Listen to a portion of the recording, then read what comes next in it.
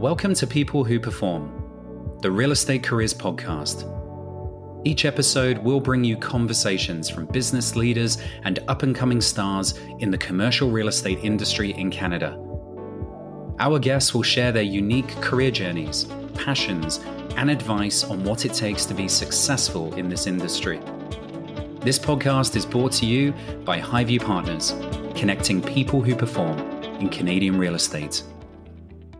I'm your host, Nicola Denning-Millar, and today I have the pleasure of connecting you with Theresa Warnaar. Theresa is Senior Vice President, Retail and Asset Resilience at Kingsett Capital, where she's responsible for the operations, execution, and value creation strategies across their portfolio, primarily focusing on the retail assets.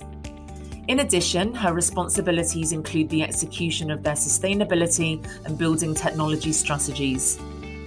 Prior to joining Kingsett Capital in 2013, she spent 17 years at Ivanhoe Cambridge, most recently as Vice President, National Asset Management and Operations Information. In 2014 and 15, she co-chaired the ICSC's Canadian Convention held in Toronto. And since 2015, she's been a board member with BOMA Toronto, and in 2019, joined their executive committee as treasurer. She's an inspiring, humble, passionate, and truly engaging senior leader. So, Theresa, thank you so much for joining me today. It's an absolute pleasure to have you here. Oh, thank you very much for the invitation. I'm really looking forward to this. Wonderful. I bet you didn't realize that you were going to be a podcast guest, and I certainly didn't realize that I was going to turn into a podcast host these last few months during COVID. Oh, I think there's a lot that's gone on during COVID that none of us really expected to be doing. Still, here we are in August. Absolutely. I think we're digging deep and finding additional talents. Absolutely. So that is an incredibly impressive bio you've got there. And I make no qualms about the fact that I'm a huge advocate for women in real estate. So, thank you so much in advance for your time today. Well, thank you for inviting me. And honestly, I've listened to some of the podcasts you've done so far, and they've been really very interesting. And I think it's very interesting to hear about some of these other women in real estate as well. Some of them I know and some of them I don't. So it's always interesting to learn more about people and what makes them tick. So. Absolutely. And hopefully along the way, we can help people step up within the industry or get them excited about joining our industry, right? Absolutely. Wonderful. So let's kick off. And my first question for you this morning is, how did you actually get your start inside our industry? Well, probably like a lot of others, I fell into the industry. I had just graduated from university, and I asked a friend of a friend who was in human resources at the time to take a look at my resume. She gave me a bunch of comments, and turns out she actually worked for a real estate company. It was Cambridge Shopping Centers back in the day, now Ivanhoe Cambridge. And so she gave me her comments, and a few weeks later called me because her company was looking to hire somebody in a contract position for some environmental data entry work. So I interviewed, and a few days later I started in this role, and that's where it all began. And you did a bachelor's degree in environmental studies, urban planning, is that right? Yes, that's correct, at Waterloo. And I guess that's where she, recalled that I had some sort of environmental background.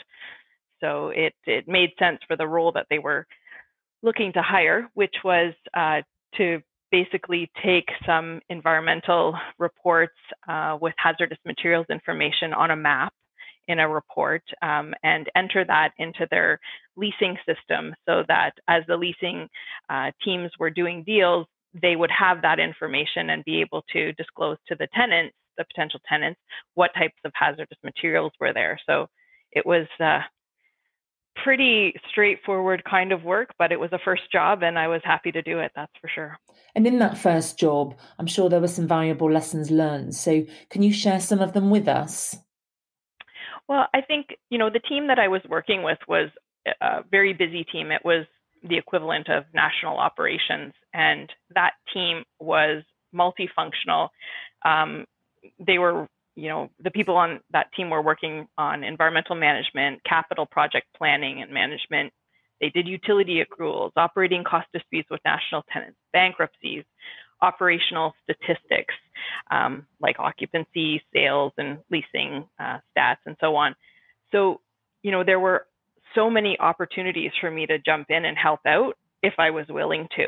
And so I did, because, doing that data entry was tough. It was long days of sitting there, and I could count how many times I had to hit enter or tab between fields. And just being in the office and hearing all of the conversations and things that were going on was such a great opportunity for me to learn and sort of suss out different areas that I might be interested in. So I think I think the key word there is just having that willingness, isn't it? And I think if you sit in an environment, you're almost learning by osmosis, like absorbing, the information and the knowledge of the people around you. And I think that's one of the things, being out of the office for all of these months, as much as I personally have loved being home, I know not everybody has, but I've loved being home more than I ever have with my kids.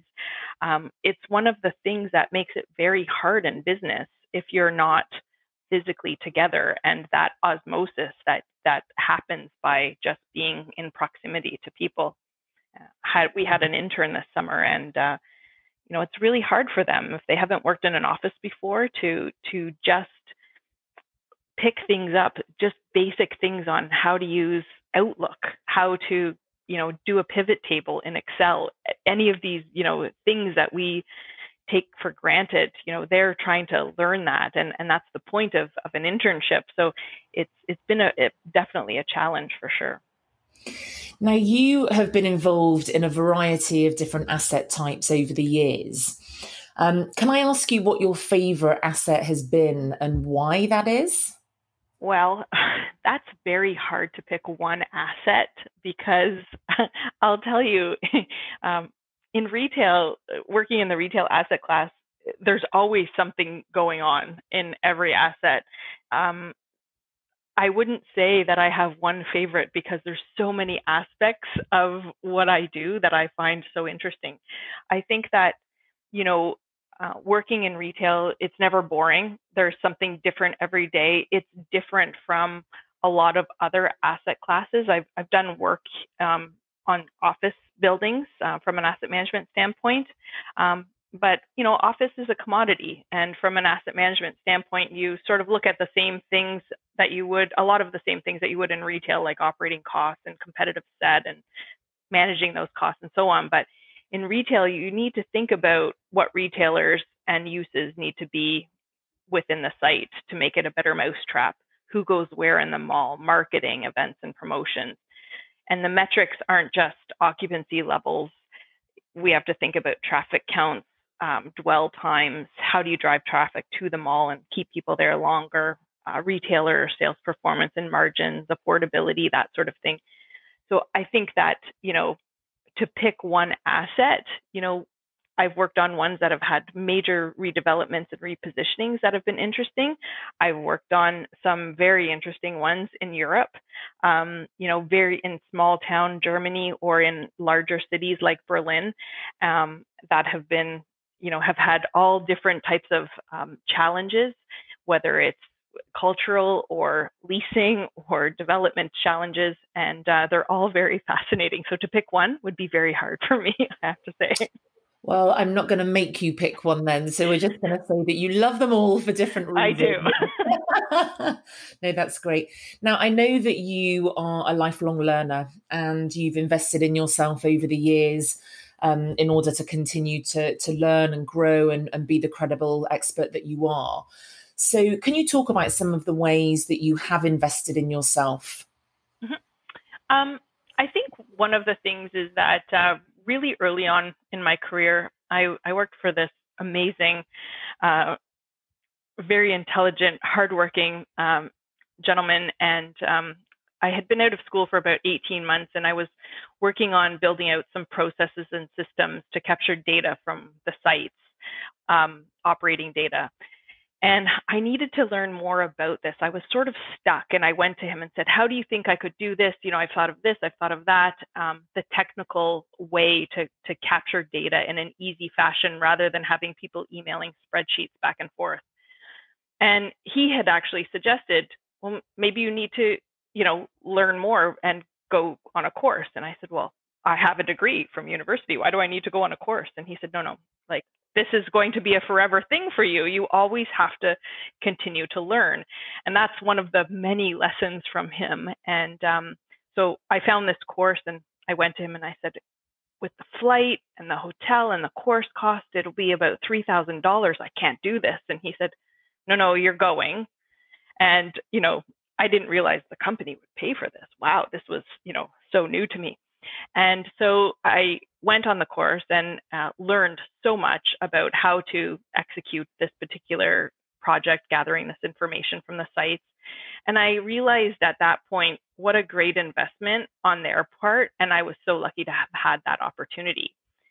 From there, I realized that this is why people go to conferences. This is why people network. This is why you have to talk to people and continue to learn. And in our industry, the best way to do that is just simply by being involved.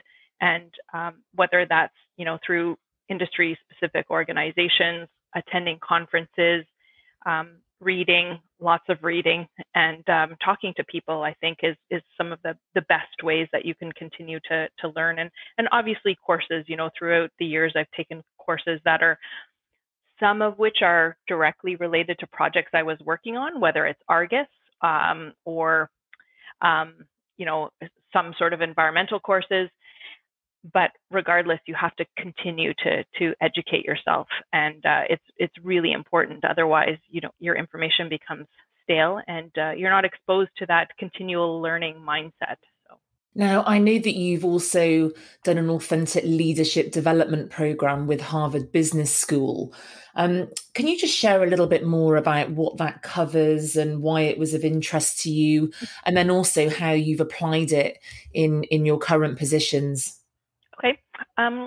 So about 5 years ago, Kingsett began a program of sending senior team members to Harvard. We were able to choose any topic, any course, anything that we wanted. And when John Love came to tell me that, they were sending me on this course, he actually suggested I take something unrelated to my daily job function. And I'd already looked at the course calendar, and I was looking at negotiation. I was looking at, strategic planning, risk management, all of these things. And he suggested this to me, that I do something that was unrelated to my function. So I chose this course called Authentic Leadership Development. And it was really appealing to me because I knew that this would force me to think about what drives me. You never take the time to stop and think about that. You're always learning skills as opposed to self-reflection.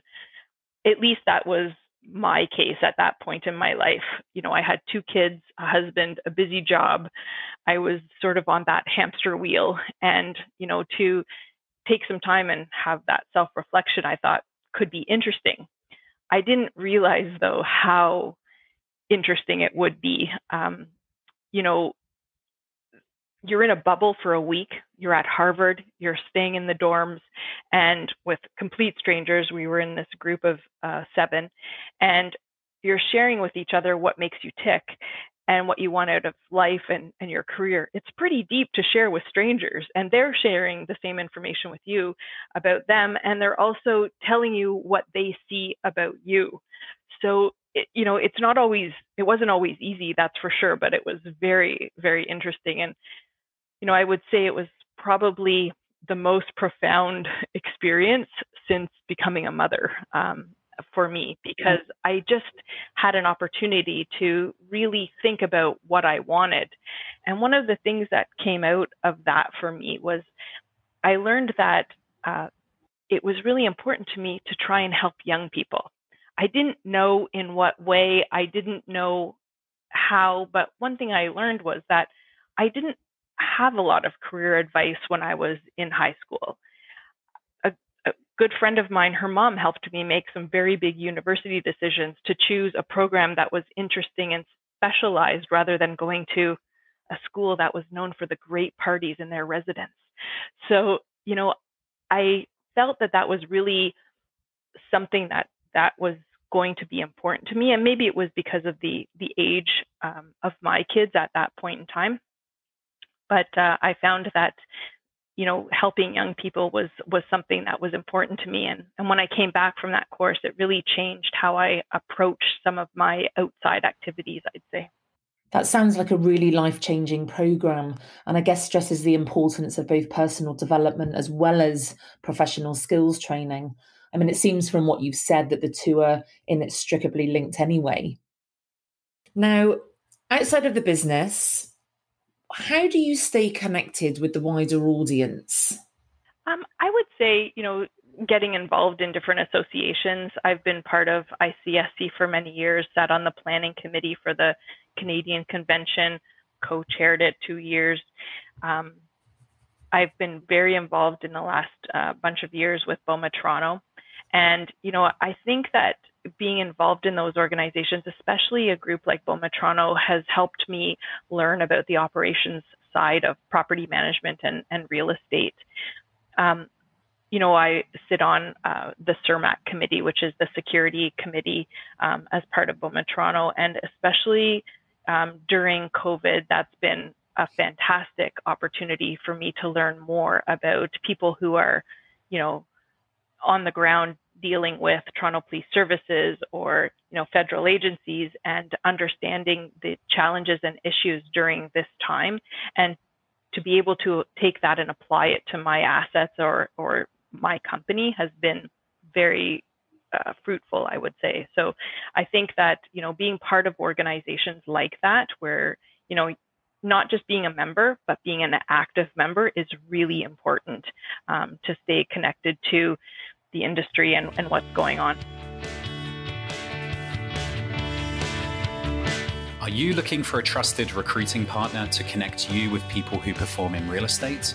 At Highview, we partner with some of Canada's leading real estate companies, from national landlords, REITs and service providers to local developers, third parties and private family businesses.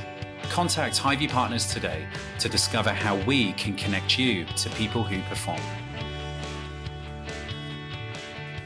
So despite having carved a successful career in real estate, we all make mistakes at some time or another and experience failure. So can you please share something with us that you have deemed as a failure at the time and what transpired out of that situation? So this is an interesting question. This is something that I think about often. And, sometimes we get so focused on wanting something, moving to that next level in our career. And when it doesn't happen or doesn't happen quickly enough, we're upset and frustrated by that. Years ago, I saw this particular situation as a failure like that, but it was likely a blessing in disguise. My first boss, my mentor that I referred to earlier, he was retiring, and I really wanted to go for his job. And I was a director at the time. It was a VP level.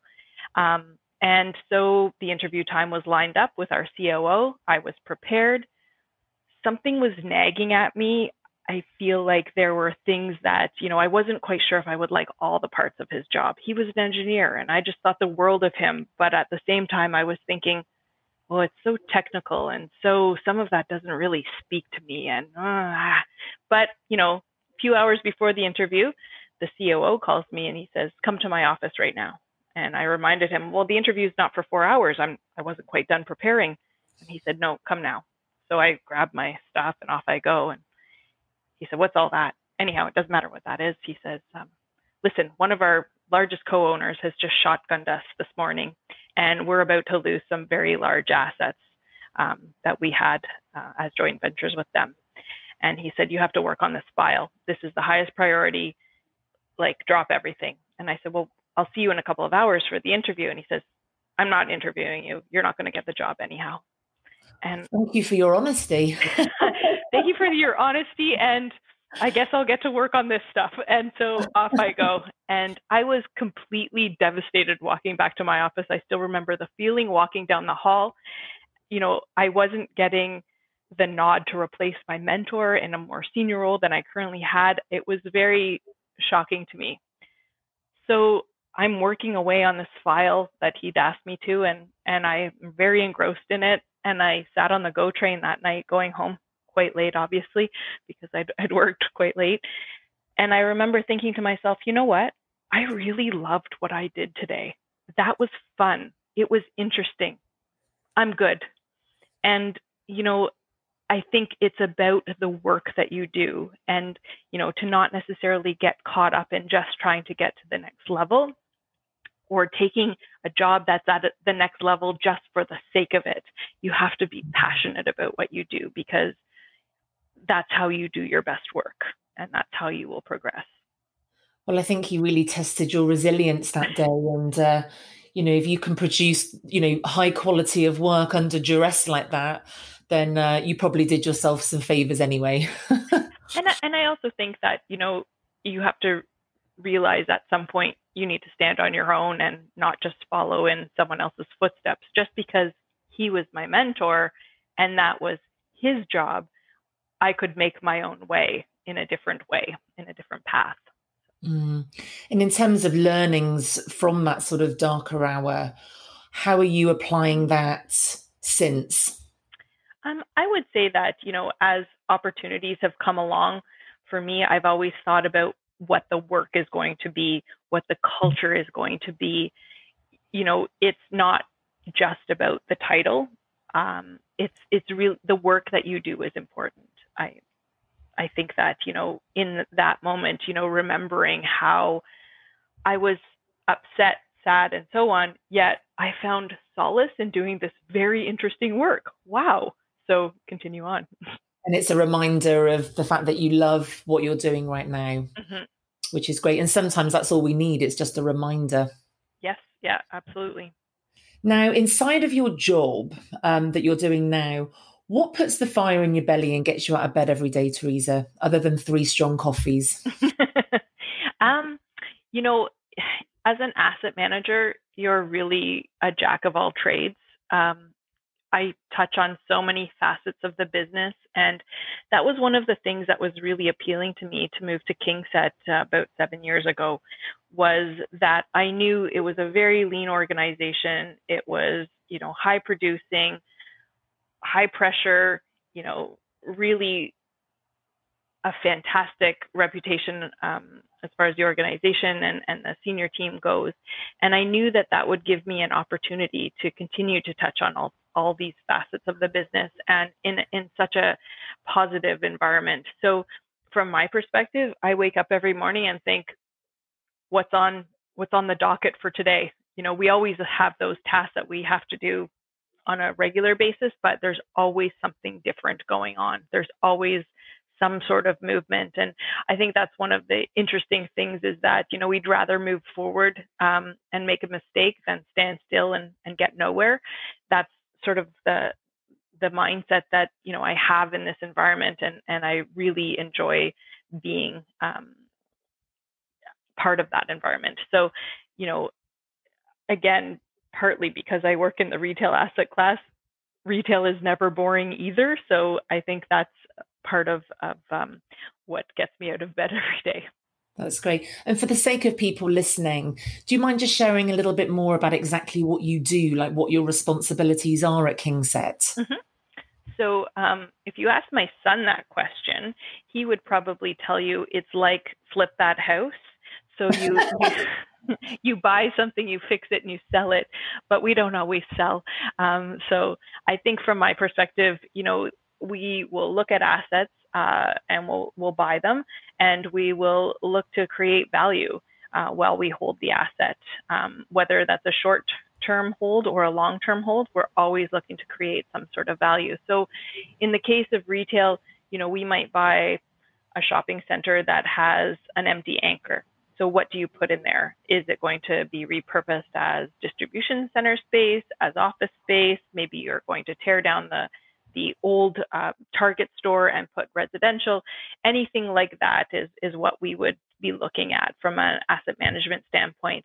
But during that time, there's always the basic stuff of running the real estate, which is making sure it's well leased, so that you've got some good cash flow, managing your operating expenses, looking at the asset from a sustainability standpoint, and is there a way to reduce our carbon footprint at that particular asset? Is there anything that we need to be doing from a capital standpoint to future-proof the asset, whether that's from, building systems or protecting the building from cyber attacks and so on. So there's so many facets of what we would look at as an asset manager. And, in retail, obviously, we're always talking about marketing. How to drive traffic and sales is a big one for us. I noticed actually that up until recently, your job title was SVP of Retail, but there's been an addition to the title of Asset Resilience. Mm-hmm. Can you just sort of share a little bit more about why this came about? Mm-hmm. So when I started at Kingsett back in 2013, it was really in our asset management group, we were very siloed into our asset classes. We had a head of industrial retail, I was the retail person, office and multifamily. And, we all sort of did our own asset management. And what came to be was that, sustainability was really having an important role in dialogue with whether it's investors at the board level or tenants and so on. And because I had that environmental background and I had worked on some sustainability in my previous position, I ended up taking on the sustainability function.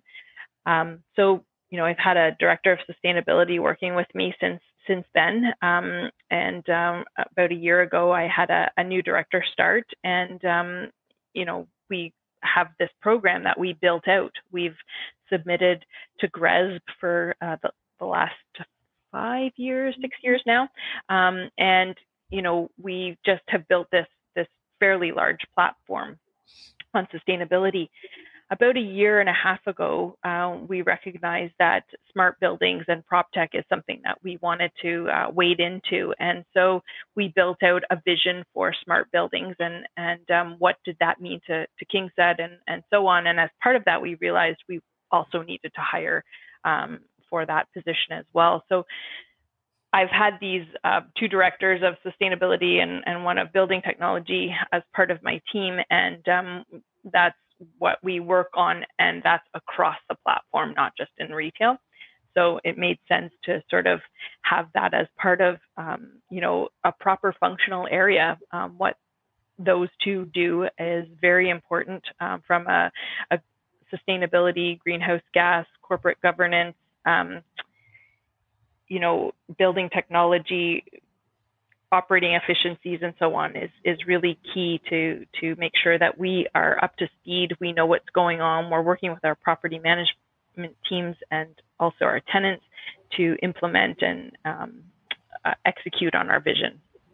And they're also just very sort of cool initiatives to be involved in as well. And it's interesting how you've come full circle from, studying that at university, and now it's sort of prompted you to, pick up this in your current position as well, all those years later. Mm-hmm. Sorry, not that many years later, Theresa, just a few years later. So in terms of your passions, I mean, you spoke earlier on about doing the authentic leadership course and realizing that you had a passion for helping young people. Can you sort of elaborate a little bit more on that? Mm-hmm. As I said earlier, I didn't really have a lot of guidance, I would say, to know what it was that I wanted to study in a university. And I finished and thought, I wanted to work as a nonprofit housing development consultant because I had done that for a couple of months during a summer work term. And I ended up working in corporate real estate. So there you go. But I think that, it's become over time something that I've realized that I fell into this, but it must be awfully hard for young people to know where to go and what to do. And, my daughter's going into grade 12 now, and, just watching how they figure that out, as an adult with experience it's hard to watch them try and figure out what it is that they want to do and where to go. And I think that that's been something that I've realized is important, because not everybody has access to information or to ideas of what careers are out there. And, working with some young people that I have worked with, it's been very rewarding for me to watch those light bulbs go on and see them say, wow, I didn't know that there are jobs like that. That's interesting. I just thought I would be an accountant, or I just thought I would be an engineer, or I thought I would get a business degree and I don't know what I would do with it. So, to show them that there are these very interesting careers that are available to them. And it's a fantastic industry to be in, to be part of. So. And I think it's so important that the associations get involved with, college students and, university graduates, just to share the potential career paths that you can have, because it's so diverse and there's something for everybody. And like you say, it's a very exciting and ever-changing, fast-paced industry. And how it is when you get into it, it's very different sort of so many years later. So there's always something to learn. There's always a new challenge.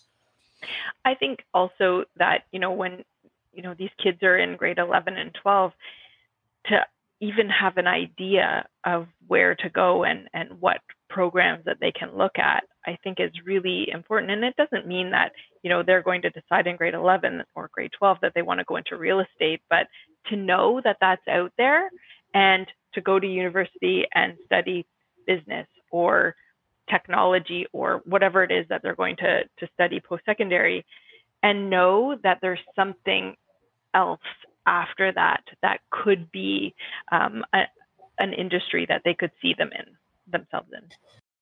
And that's why it's so important that those of us who are working in this industry, in whatever capacity that is, that we do our part to advocate for a career in real estate, particularly to those who are at college or university, who may just be completely unaware of what the options are. I mean, regardless of your interest or educational background, there really is something in real estate for everybody. So what do you enjoy most about this industry and the people in it? I think that there's something new every single day. I think that there's always some sort of evolution of, whether it's an issue or a concept that we are working through, whether it's things like on the security and life safety front, especially now with COVID, that is, an area that is so important. Cleaning is another one. Is there a way to use technology to help us clean, or to give people comfort that something has been cleaned?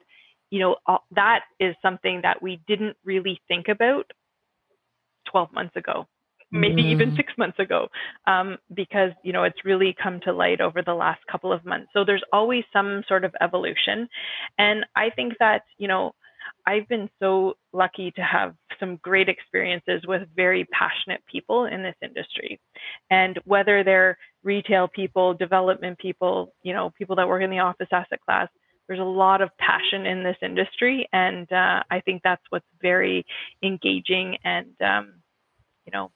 it's great to be around. I feed off of that. So I think what we've seen over the last 6 months is that our industry can be really nimble and adaptable and resilient, which I think is really encouraging.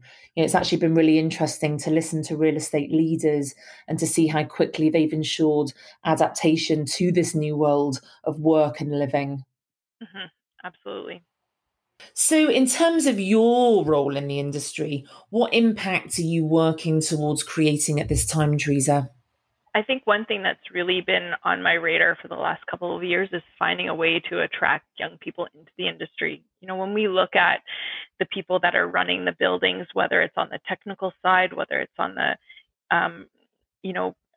interfacing with the tenant side, leasing, and so on, it's hard to attract people to the industry because so many times they don't know about it and they just fall into it. So that's something that I've been working, personally and professionally to try and attract young people into the industry and show them what it's all about, and get them excited about it, and hopefully they end up having a great career and bring something great and that young thinking to our industry, and so that we can continue to evolve. And does that mean that you sort of hire graduates out of university, or your passion for bringing in interns, or some other way? So it would be, whether I meet and speak with young people, help them being introduced to others. I've had a couple of interns over the last couple of years that I've worked with, and, helping them even after they've left and finished off university and have gone on to get jobs. So, trying to keep in touch with them, or if there's young people who are just trying to decide what their next move is, whether it's in our industry or not in our industry, and explaining to them what this is about, what this industry is about. So that's been a big focus, I would say, over the last couple of years for me. Yeah, I think the importance of just having a sounding board, isn't it? To motivate, encourage, inspire, criticize, whatever it may be. Now, in terms of when you were growing up, I'd like to ask you about any significant role models that you've had, that, things that you learned from them that perhaps you're still applying today.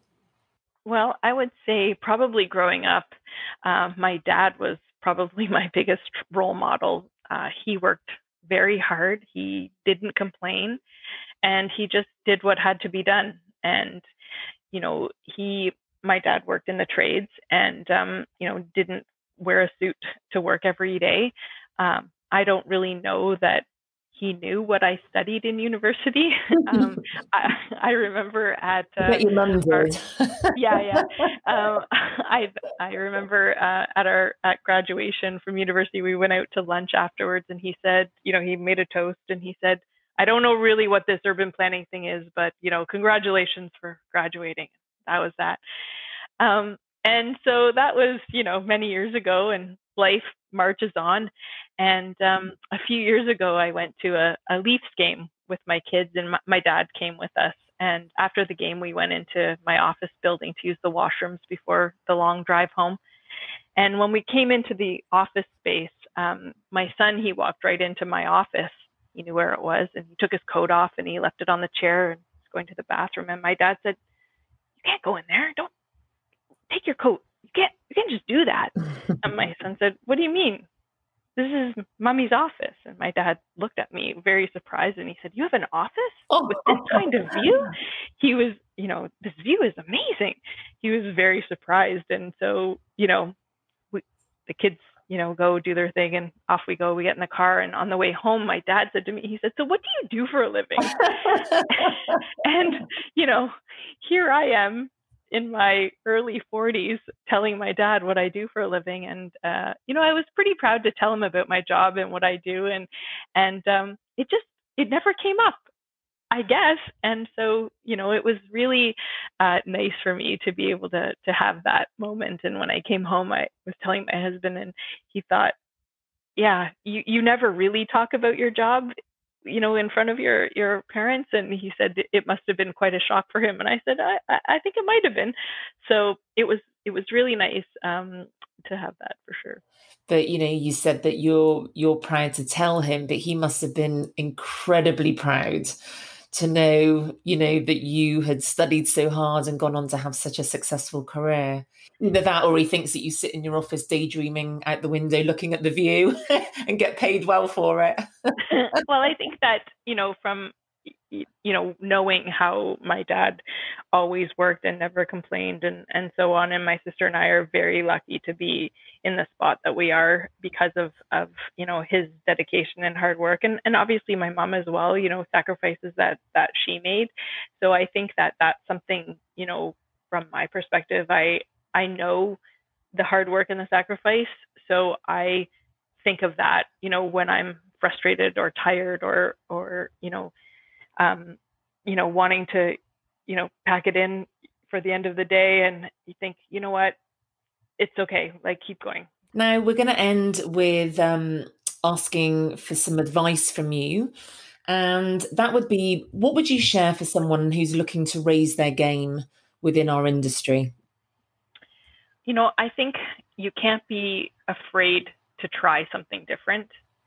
if you're successful or not, it doesn't matter. You'll learn something.